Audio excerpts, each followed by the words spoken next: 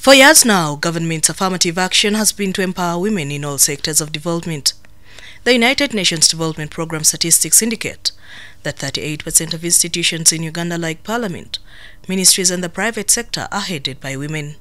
However, the already empowered women are at times accused of not lifting others. Carol Kabugho hails from Bundibujo district. She's a middle-born of 9 children in her family.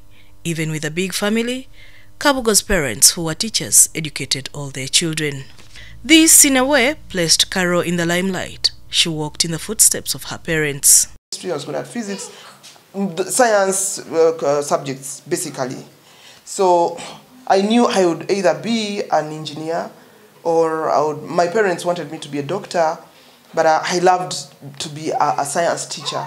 However, Carol's change of heart came after a radio announcement of government's plan to cut down recruitment of arts students.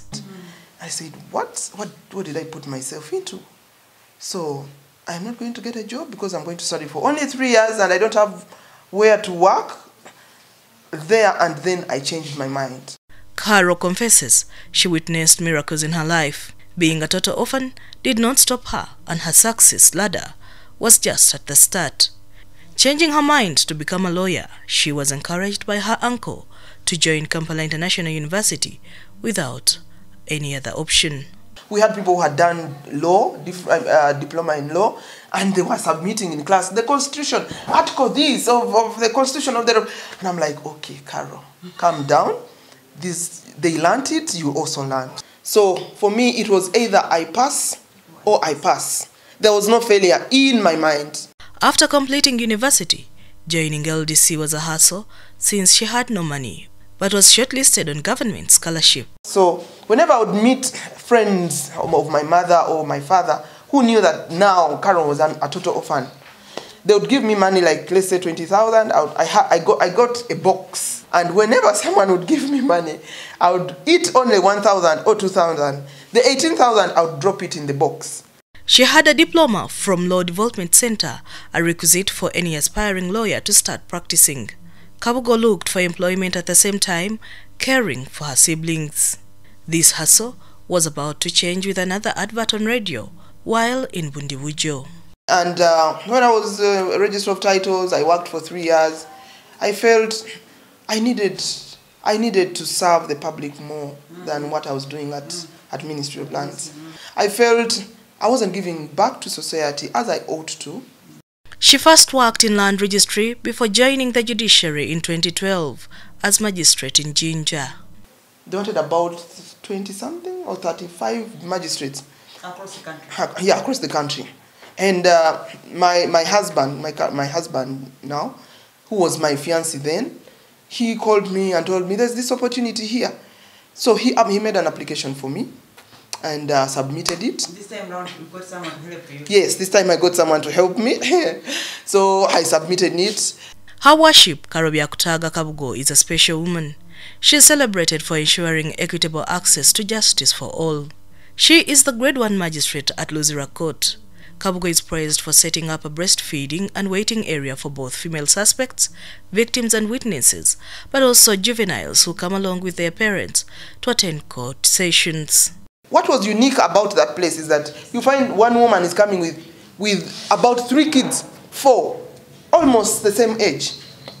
This one is crying, this one is doing this. So I felt that if I created an area for these children where they can play from, meanwhile the mother is attending to other things. This initiative has checked absenteeism of female court users. Motivate them and encourage them further to continue coming, and in a way, once they come, you expedite their cases because you handle them fast, you expedite their cases, and they are good to go. And in a way, it also improves the image of our institution, yes. Because, to be honest, the comments I used to get from Ginger, they were really energizing, and they were motivating me. Because I remember at one point when they heard that I was going to be transferred, they wanted to cancel my transfer. But of course, I also needed to move from there to come closer to my family. Kabugho claims no cost on her, since she saw it as a necessity, as part of justice for all. I bought the mat set. Is it 120 each? 120. The chairs are just 15,000 each. This one I got our office furniture. Then I got someone to draw for me the things. Of course, being a place for the kids, I needed to make it child friendly so that when the children come and they see the cartoons, they get so happy and they feel at home really. Magistrate Carol Kabugho has targets, becoming a judge. I don't believe in this saying of, you know, jobs are for the known. Yes. No, I am a village girl who came from the mountain. Nobody knew me all through my story. Nobody knew me. But I went through because I always know that, yes, even if others are known, for me, the one who knows me is above the others. Raised from a humble background from Bundibujo district, Carol Kabugho is the only female lawyer from the district.